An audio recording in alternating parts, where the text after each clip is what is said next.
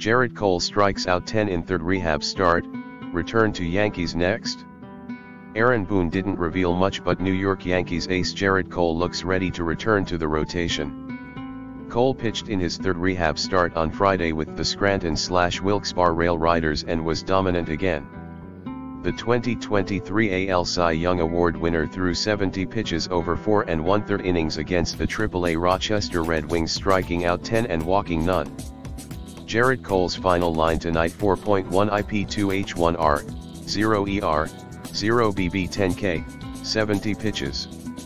Cole has yet to pitch for the Yankees this season after being shut down during spring training due to right elbow inflammation. In his 3 rehab starts he has recorded 19 strikeouts and 0 walks in 12 1/3 innings. Boone would only say we'll see when asked before the Yankees game against the Boston Red Sox on Friday about when Cole would rejoin the big league club. "You want to see him get to a threshold tonight, see how he's carrying his stuff," Boone said.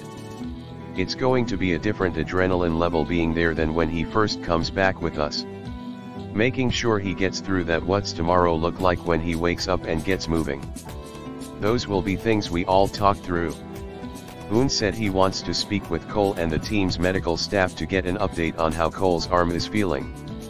Cole was happy with his progress and expects a decision to be made by Sunday about whether he'll require a 4th rehab start. "I'm very much wanting to get back very soon," Cole said via Sal Majorana of the Democrat and Chronicle. "What a fun club they are right now.